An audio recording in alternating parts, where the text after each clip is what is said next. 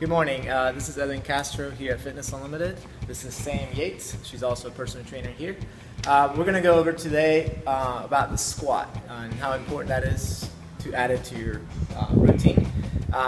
We want to go over some key points as far as feet and as far as back. We want to make sure we get the proper technique before we try to load any weight, before we try to put a bar behind your back. For beginners, I would normally recommend to warm up first and then maybe do 2 sets of 10 to 15 reps. Try to go down slow and then come up gradually or fast.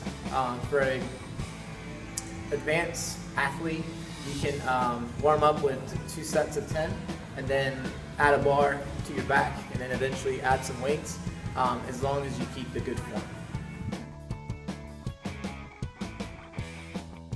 We're going to go over the squat. She's going to have her feet outside of her hips. Her toes are going to be pointing out slightly.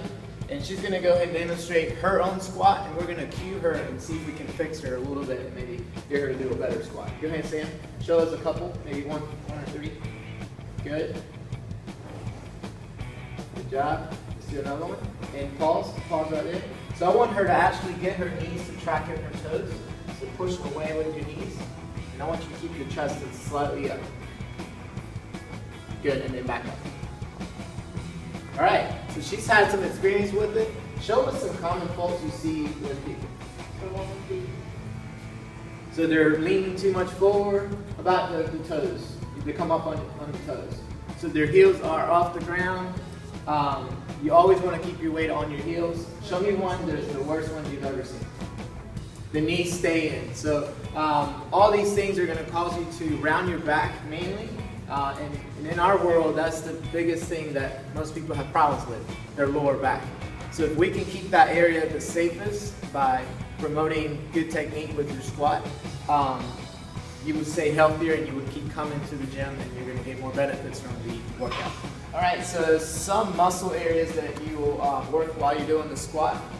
You're going to work your quads, you're going to work your hamstrings, also your lumbar area, your abdominals.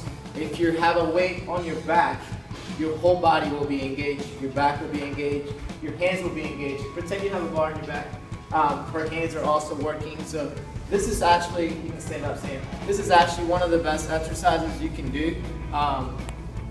If I had to choose one that to pick, if I was told, look, you only get to pick one exercise, this would be the one, because it works your whole body.